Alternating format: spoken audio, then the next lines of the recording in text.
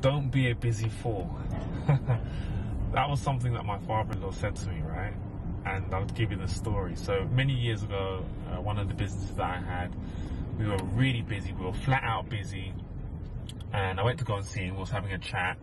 And essentially, my bank balance wasn't representative of how busy I was. And I was trying to get some advice from him.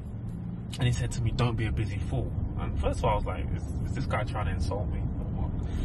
Anyway, when we had a conversation, it transpired that essentially, and it's obvious, if you're flat out busy, you should be rewarded, you should be rewarded for your hard work and effort. And I wasn't being rewarded for that financially in my bank account. So we did this in the end. We strategized, made a plan, and I went away and I thought about it. And essentially he said, if you raise your price, you decrease your volume.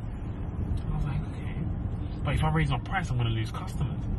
So in the end, I raised my price. I lost some customers, which I was warned about, but I was doing half the work for the same amount of revenue and income. And that always stood with me, that whenever you're trying to decrease volumes, all you've got to do is increase your price.